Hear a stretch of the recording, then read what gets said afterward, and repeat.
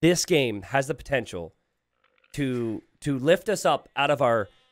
What is this intro? This game has the potential to be amazing or awful, because I see the Civ matchup and I see the map and I see the names of the players and I'm just like, yes, this has all the ingredients of a great Low Elo Legend cast. Here in the red, we've got B-Domes playing as the Incas, a civilization I love. I think you should try out.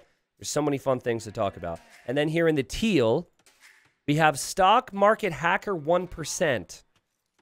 I don't know about the 1% there, but Stock Market Hacker, say that 3 times fast, is here playing as the Byzantines, also a civilization you should consider trying for a variety of different reasons.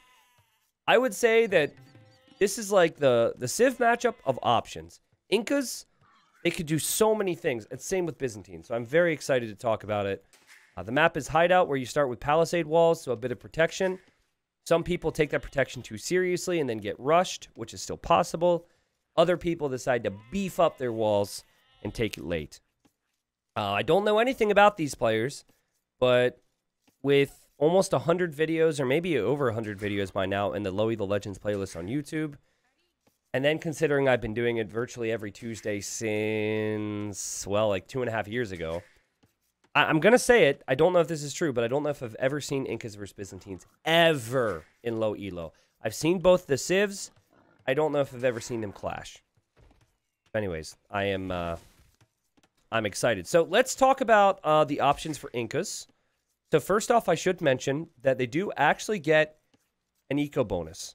And they get an eco bonus unlike the Byzantines. So they get a free llama at the start. Woo! It's like one of the silliest eco bonuses ever, but if you're a big fan of llamas, maybe the cutest, I don't know. It's funny to compare it to, like, even laster longing sheep, or eating sheep faster, or free farm upgrades, or resources lasting 10% longer. I'm just going down the list of all these eco bonuses. I feel like the free llama is like at the bottom of the eco bonus list. But it is something. I also think they have a team bonus where their farms build slightly faster, which is also just, like, not great. But it's an eco bonus. Their houses give them plus 10 population space. So if you're someone who gets pop capped a lot and gets housed a lot, you should maybe consider Incas.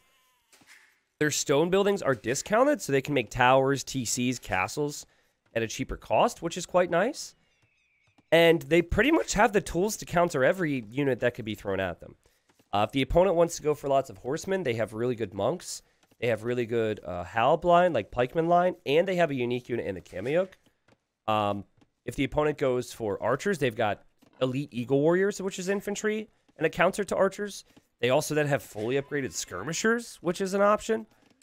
The opponent goes infantry, they have arbalest. They have their own champions. They also have slingers, which is a unique unit out of their archer range.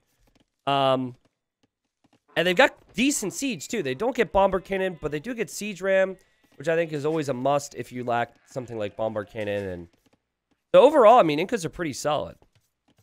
Over here for Byzantines, it's not so much about what you make, is it how cheap it is. They have very cheap counter units. They have cheap skirmishers, and they have cheap halberdiers. The problem there is you're up against a civilization which cannot even make horsemen, so the halberdiers won't be too effective. Skirmishers will. And I think with that, all that said, you might start to worry a little bit for Byzantines because you're like, whoa, like their cheap halbs don't even matter here? What on earth did they do? Well, their unique unit. The Cataphract is incredibly strong against everything I mentioned from the Incas, except for maybe the Arbalest. But that's why you have skirmishers. So I have no freaking clue what we're going to see here. I can see that B-Domes has kind of scouted the corner, and now as the Eagle has come back. So I think this is Auto Eagle. I think this is Auto Scout. And I also see that B-Domes has no interest in taking boars, which to me is rather concerning because boars are always important for your economy in the early stages, especially before you take gold. And that's something that Teal seems to have down. I wasn't looking at Stock Market Hackers Eco too much during my little spiel there. But Stock Market looking pretty good, and also sending a villager this way for some reason. Is this a sneak villager, perhaps? It looks like the scout has come to accompany this vill. I don't know. Thing about cataphracts, though, is they're incredibly expensive. You can only produce the amount of castles. You need to get upgrades. But yeah, it's definitely one of those units that if you make enough of, it is going to dominate. This villager does not have loom, so I'm curious what happens. It looks like he used guard. If he used follow, I don't think the scout will automatically fight the Whoa, wait, what? The scout's blocking the pathing of the bear. Oh, and he notices it. Wow, okay. So we have a very unique strategy here, folks. This is going to be a sneak villager. Maybe for a bit of a rush strategy from Stark Market Hacker. But, you know, Loom was in, so the villager wouldn't have lost the 1v1 battle anyways. And we had the bear block, and now we have the scouts going to hit the bear before the bear even gets a hit on the villager. That's impressive. Okay, now, guys, if you're ever going to be sneaky, like, they're not expecting you to have anything over here, which is... It gives you a lot of opportunity, right? If you're ever going to be sneaky, though, how about you don't build buildings right next to their walls? I mean, Byzantines get free Town Watch and Feudal, which will give you a lot of vision on the outpost. But I don't know if I agree with the whole let's make an outpost right next to his walls strategy. I guess it is going to be hard for a low EDOL player to notice that. And I'm saying that as an experienced player, so I would notice that, but... Okay, now the villager's just like... It's like he saw the enemy and he was like, oh, this is scary, and is going to run home now. And maybe it's just for vision. I don't know. The barracks is being built at home for Teal. So this is not going to be an offensive push with the barracks. Can you imagine getting the orders from your boss to do this, though? He's like, yeah, I need you to walk into the enemy base. We've heard about the Incas. The Incas can do tons of horrible things to us. So this is what I need from you. I need you to go to the enemy base, and I need you to make an outpost right where they can see it. And he's going to be like, how much am I getting paid for this? Nothing. You are essentially a slave, but just do it. Trust me. I'll bring my best warrior to protect you. He's like, all right, fine. He's a bit of a pushover. We all have those friends who just go along with everything. They don't have a backbone, right? So he shows up to the gate, and then the best warrior is a scout. He's like, okay. But then he was kind of okay with it because the bear was killed. You know, he's like, okay, defended me. This is cool. And he's out there, and it's sunny. He's got no shirt on. Suntan lotion doesn't exist. He is ripped, though, so honestly, I wouldn't have a shirt on either. I would flaunt that. But, yeah, anyways, that's the story of that dude. We're going to name him Craig. I think Craig is a really good name we haven't used before. And I wish I could hotkey Craig. I don't know if I can do that. But let's see. Craig is now going to... Is Craig going to make outposts on the other side now? Is he going to... Is the whole idea just to get vision? I mean, I don't hate the vision aspect. It's just... I wasn't expecting this much commitment. Okay, so he's walking to the other side. Meanwhile, in Stock Market Hacker's base, we do have a variety of military buildings. And over Red's base, who did take the boars, I didn't say the words. I'm sure you saw it. Red's now making an archery range. And these villagers seem very panicked. It's like they saw the outpost and are worried.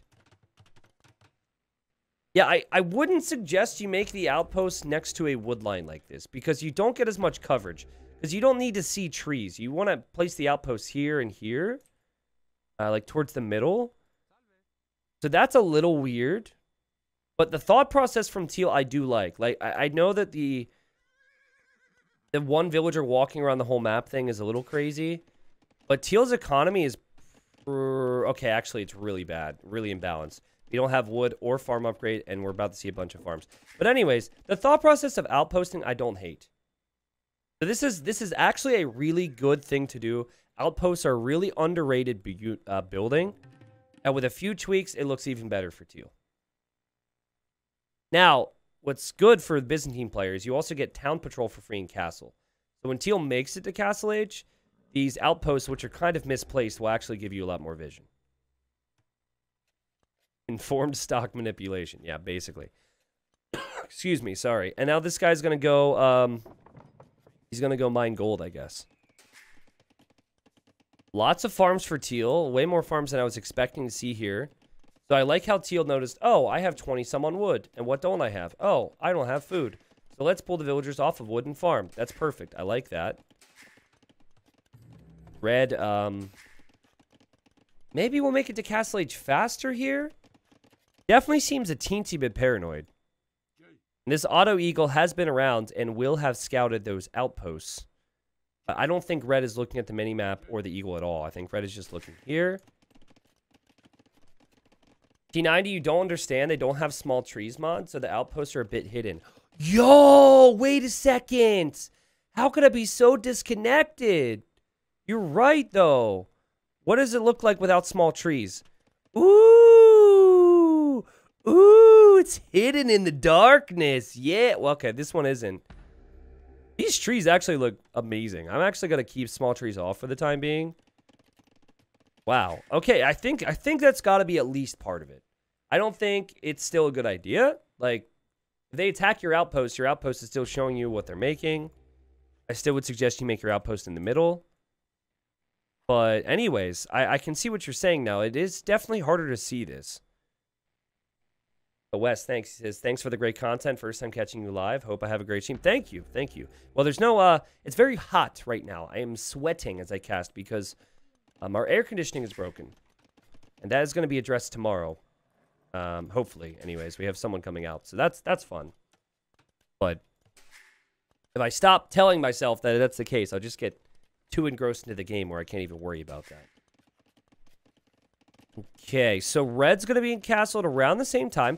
I mentioned earlier that Incas can make very, very cheap castles. I think it's like 520 stone as opposed to 650. I don't actually remember the exact amount. I think it's like 15% off. Does anyone remember the exact numbers? I forget. Anyways, I know it's cheaper. The amount of times I've like tried to place a castle when it's 510 though, and it doesn't work, and I'm like, okay, I guess we have to wait, but I don't know how long we have to wait. It's just way too high. Way too high.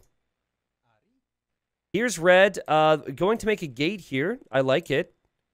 I mean, this is the type of thing you want to do on Hideout, guys. You want to wall up, take map control, secure resources, take it late, usually. I don't like this, though. I don't love it. I don't hate it. So I think it's maybe better than no wall, but I don't love it. I would have preferred to see the walling between the wood lines here. Kind of similar to what you're seeing on this side. Now, of course, the Byzantine player will see this. And I mentioned earlier with free town patrol, you get a lot more vision from the outpost. So it actually shows the double barracks here. And we are going to see the second TC here for Stock Market. I can't say that. Stock Market Hacker. Okay, let me say that 3 times fast real quick for content. Stock Market Hacker, Stock Market Hacker, Stock Market. It's not that bad. That was near flawless. Yeah, okay, so now Teal is going to boom. And Domes is going to build the second town center off screen here. Like way down here on that extra gold. I think there's logic to either decision. I think that in Red's case, Red is trying to secure resources that are not seen as under their control currently. So I get the logic there. At the same time, like investing into a second town center at the very least within your base, I think makes sense. Because Teal's already off to a faster start with it, right? You build the TC with more vills, send them all the wood, you then farm like crazy. I like this. But I also don't like the fact that Teal doesn't have horse collar. A lot of these farms are going to start expiring much faster than they really should.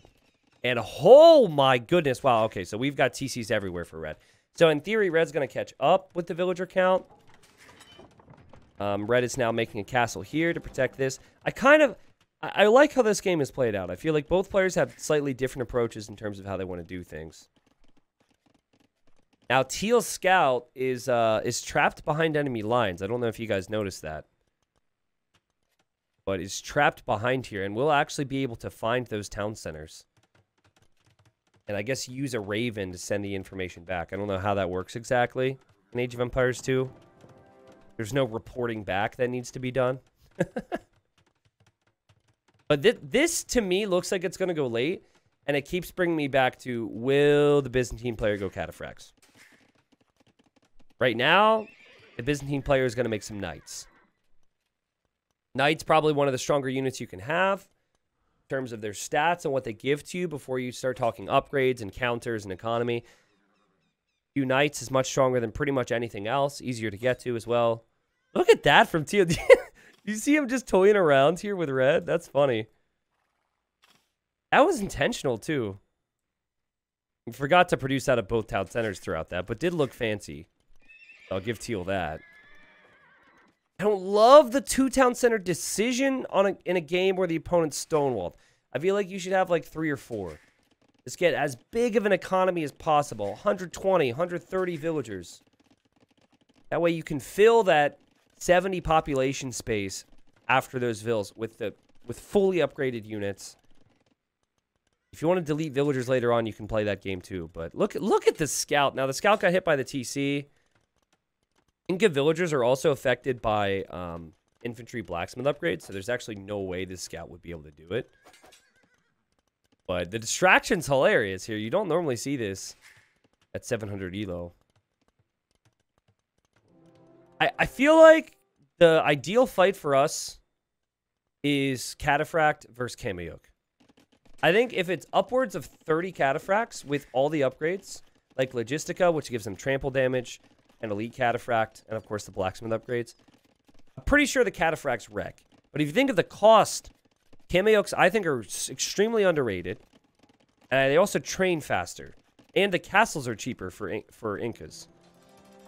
So I do think as well, we've got the scout. He's like, hey guys, come on in.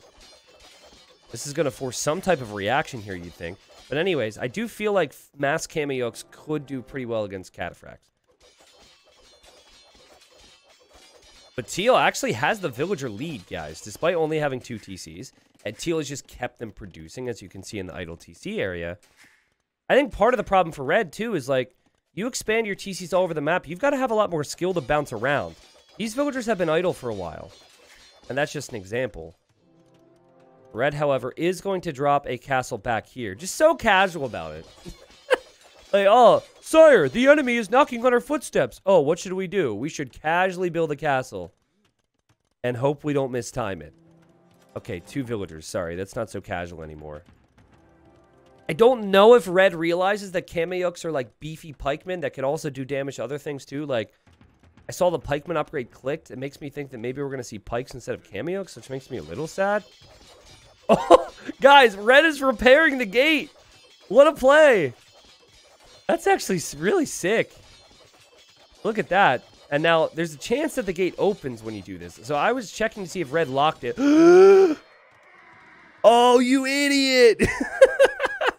Not Red, but the villager. Oh. Oh, geez, what a betrayal that was. Yeah, like, if you see this square, that is what opens the gate. You see how Teal's attacking? It's weird, but that's the hitbox for the gate, right? I like how Teal broke in here, and this could easily be seen as an opportunity to continue to fight. And now they immediately want to go home. They're like, oh, yeah, we didn't mean that. We're just kidding. Can we leave now? Dude! I mean, okay, there is going to be a castle back here. The enemy is training military. Yes, it's a scary time to be alive. But, like, that was such a good... Like, you want to capitalize on that, right? You want to run in. You want to do more. And now he just wants to leave. Maybe he never wanted to come in here in the first place. Maybe he just didn't like the gate being there. We're thinking about it like we're not low elo here. I mean, maybe he just didn't like it. He wants to be able to come and go when he pleases. And that's the main thing about it. Okay, so we've got the knights running away now. Good reaction from Teal. I was fully expecting him to just lose these things. Now let's check the town centers. Producing, not producing, not producing, not producing. Teal, not producing, not producing. Okay, so wow, holy gold. Yeah, both players are like full on micro mode right now. And Teal's now bringing in archers. By the way, Teal has 0 blacksmith upgrades, which is not going to do too well. And so Teal really wants to save these knights. I don't think it's going to be possible. Teal is hoping the archers will kill the Kameyuks, and then the knights can continue to attack. But the archers have so little range because of no blacksmith upgrades. So honestly, Teal, click these to the corner and cut your losses. That would be that would be my tip. Also, the Kameyuks, let's look at their pierce armor after this upgrade. It's still not that great, But they're taking 1 damage a hit because of no blacksmith upgrades.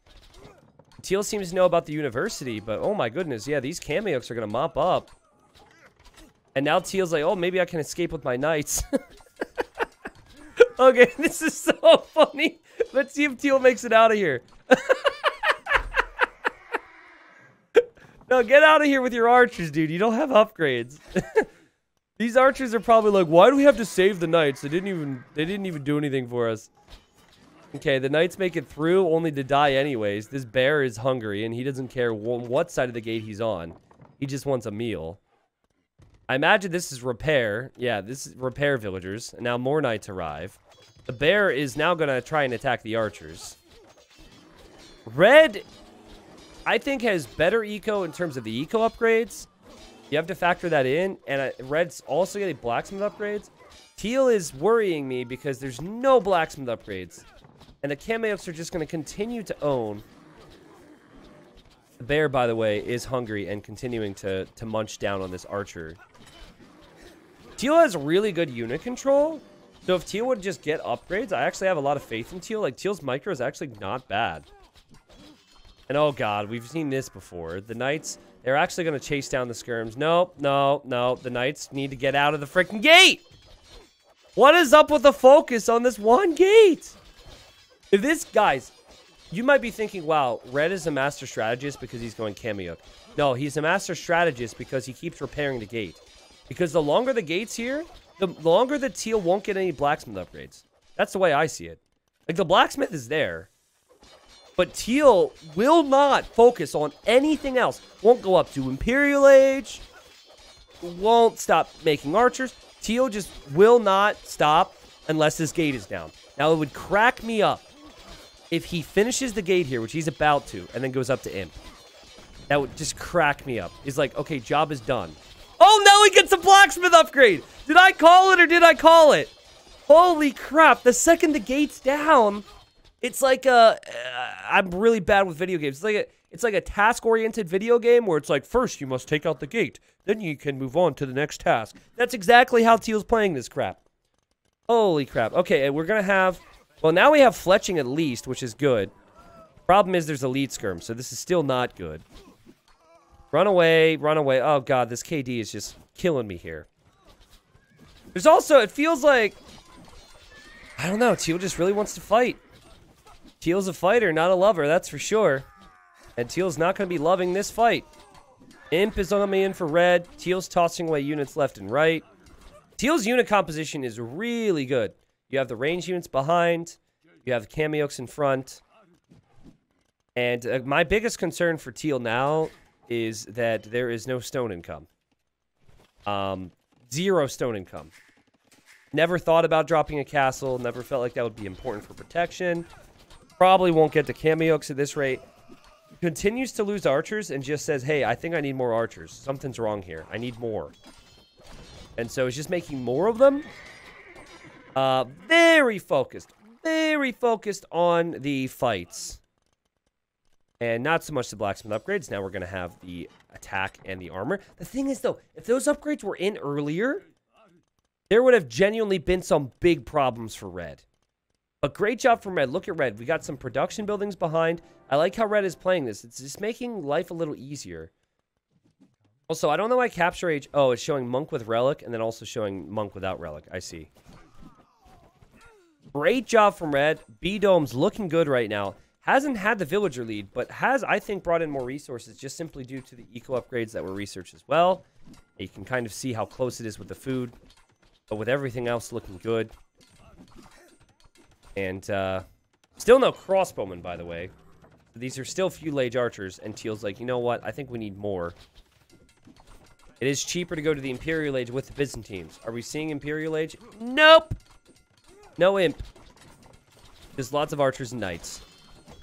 If there's ever a time to take a fight, this would be it for Teal, though, because Teal's got fully armored knights now. And Red's about to drop a very important castle here, and Red has now said, I will not make any more gates. We shall not pass. Okay, never mind. There's a gate. I think we all know that Teal will call the GG after the gate goes up. Because that at this point, how can you come back, right? Enemy gates it again? After you put in that much effort to stop them from gating the first time, just no. I guess the only thing that's keeping Teal in the game is that there's no longer an outpost there, so Teal can't see the gate. Teal does a great job at queuing units. 38 archers in queue. The archer number on the field has gone down. The archer number in the queue has gone up. Does struggle, it seems, to know that there's an upgrade in that building. However, this is a really good fight because the knights have armor. It's still just going to suck once the cameos get fully upgraded. You got the castle fire, which is kind of helping Red as well. Red does lose those villagers. Red is still behind in villagers. And Red, you just need to chill for a second. Just take a deep breath and wait until you have a massive cameos. Just wait. Fabric shields will give these things extra armor. And then you've got 4 castles in total. Yeah, 4 castles in total to produce cameos. Just make cameos. The archers were never really going to be that terrifying of a unit in the first place. There's actually no reason to make slingers here, by the way. Slingers are a good unit, but only against infantry. Yeah, just back up, Red. Mass more cameos. And ease your way towards victory. Teal got a little excited there, ran into the castle fire. It hasn't been pretty, but Teal is on the way to the Imperial Age, has also clicked the crossbow upgrade. And we should mention that cameos don't have the highest pierce armor ever. And Red is still stuck on just castle age upgrades on the skirms. Now, anytime I see someone's got 3 relics on hideout, is also faster to imp and faster to castle spots. Anytime what the... Where did they come from? Anytime I see those things, I think that that player is going to have the edge in the long run. You know, especially when you talk about gold positions too, like Teal is going to really have to push to get advantage to some of these gold positions. This is also something Red can take. But if you get Arbalest with full upgrades here, drop a castle, make some trebs, make some siege rams, make some bomber cannons, I think it's actually doable for Teal still. Don't ask me how. It's a crazy thought that it's doable, but I think it is. Now, I don't know if Red's just trying this, but Red consistently is luring Teal into the castle. We know Teal likes to micro, right? So I actually have faith that Teal could get to Arbalest and maybe Red wouldn't have the skirm numbers. Red, however, thinking about this, as one should. Great job. Getting Bracer now. That will be in soon. That's enough to push most of this away. Adding more ranges for probably more skirmishers, which is also great. Teal wants to take a fight. Red backs away. Man, these guys actually have really solid micro.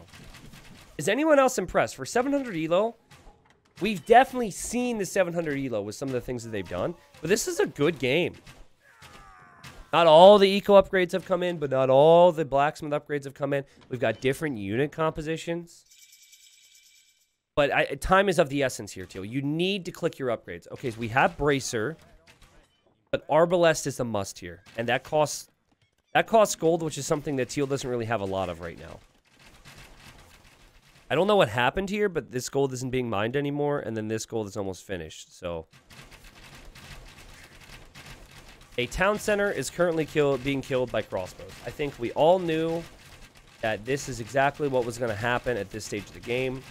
None of us are surprised. None of us are shocked. It's just the meta, right? This is the meta. Red not happy about it. Red, I think, going to drop a castle here. Red does have more skirmishers in queue. And you could tell there's a lack of confidence for Red because that castle's awfully close to this castle. But I still think with Incas, it's a good one. You've got lots in the bank anyways. And what it does is it forces Teal to engage.